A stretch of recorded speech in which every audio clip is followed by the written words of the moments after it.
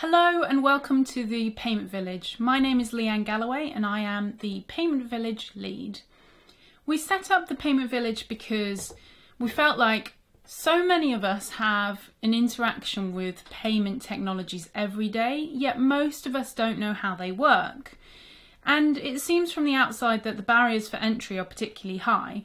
So we set up this village as a way to change that.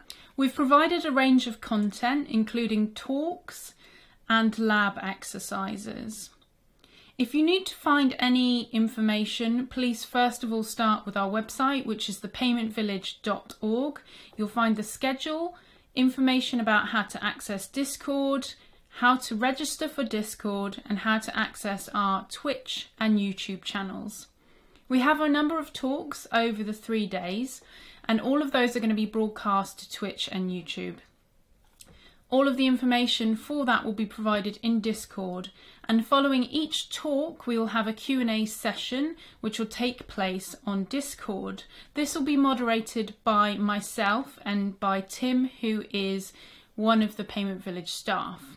So after this talk we have a talk by Dr. Stephen Murdoch from UCL, and he's going to be talking to us about TLV.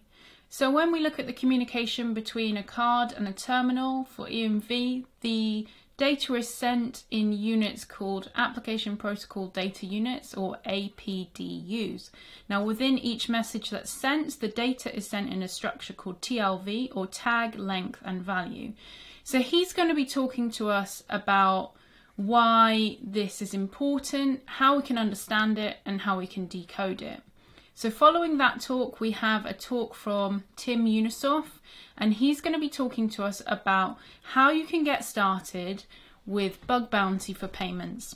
I think what's particularly interesting about this talk is he's going to talk about some of the challenges that are specific to this area. On Saturday, we have a talk from Yuri Rivner of BioCatch, and he's going to be discussing identity data as a commodity.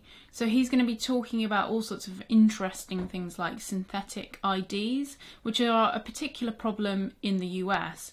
So this might be where a fraudster creates an ID from constructed data. Some of that might be real. So for example, using the social security numbers of deceased people or children.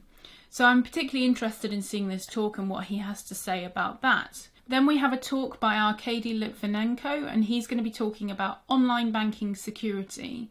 Specifically, he's going to focus on the difference between online banking security assessments and traditional application assessments.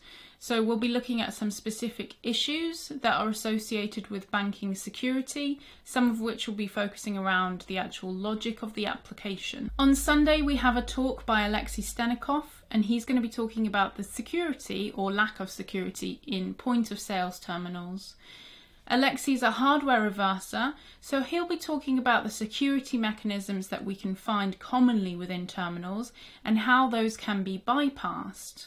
Following Alexei, we have a talk by Minaka Baska-Pillai, and she's going to be talking about how we can architect modern payment gateways and do this in a secure manner. In addition to the talks, we have a number of lab exercises which are available on our website. We'll be providing support for those in Discord. So under the Pay Labs text, you'll be able to post your questions and we'll get back to you. In addition to all of these things, we do have a number of stickers available. So if you're interested in that, please ping myself or Tim, or just ping in the general chat.